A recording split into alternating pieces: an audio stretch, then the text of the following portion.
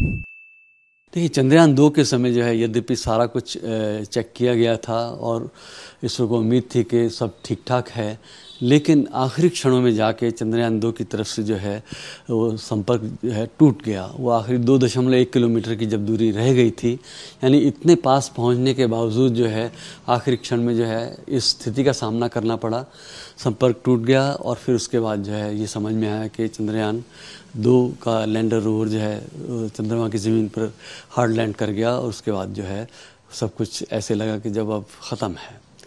चंद्रयान 3 के विषय में जो लैंडर रोवर को जो कि इस समय प्री लैंडिंग ऑर्बिट में चंद्रमा का चक्कर लगा रहा है, उसके विषय में जो है पुरानी जो उस परिस्थितियों को फिर से जांच पड़ताल करते हुए परख कर इसको उस लिहाज से तैयार किया गया है। एल्गोरिदम को जो है एकदम बग फ्री बनाया गया है और इसके अलावा जो है जो लैंडर का जो डिज़ाइन है उसमें जो मेजर चीज़ है वो है लेग मैकेनिज़्म, उसको मजबूत किया गया है ताकि उतार के समय जो 2 मीटर प्रति सेकंड की गति जो है तय की गई है, ये 3 मीटर प्रति सेकंड की गति भी झेल सकता है। वो एक बात है मजबूती को लेकर के।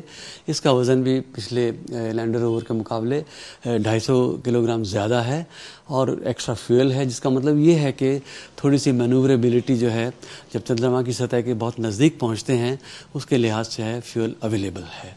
और साथ में इसमें जो है लेसर बेस्ड जो है एल्टीमीटर और वेलोसिटी मीटर्स लगाए गए हैं, जिनसे जो है इसकी गति और जो ज़मीन से जो घटती जा रही दूरी है उसका क्षण क्षण पर पता चलता जाता है। तस्वीरें लेकर के मेमोरी में जो तस्वीरें हैं उनका तुरंत मिलान होगा ताकि जो है ये जो उतार है वो एकदम जो है एज़ प्रिस्क्राइब्ड रूप में हो और हम पूरी उम्मीद करते हैं कि उतार जो है बहुत सफल होगी।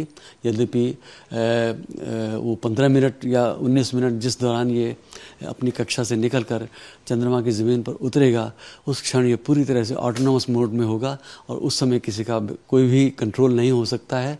और देखना ये है कि हर तरह से ये लैस है और उम्मीद है कि ये उतार जो है सफल होगी। इस पर सॉफ्ट लैंडिंग होगा?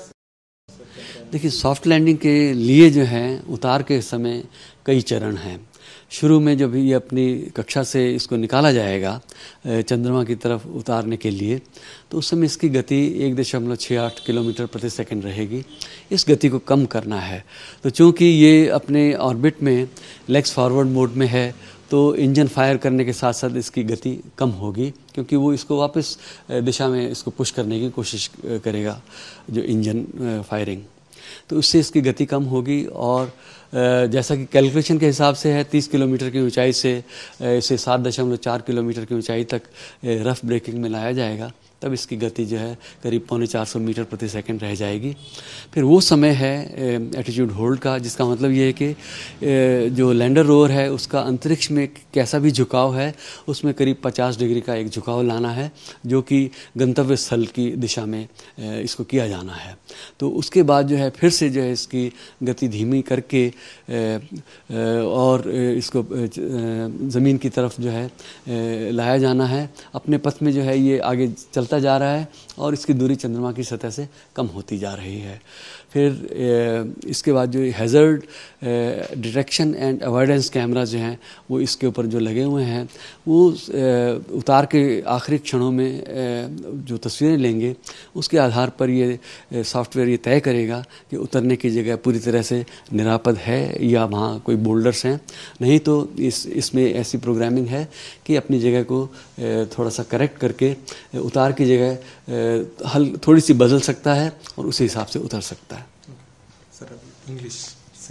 Why this time? Because we have learnt a very hard lesson in 2019 when Chandrayaan 2 had been sent to the moon and lander rover were descending towards the surface of the moon in a very prescribed manner.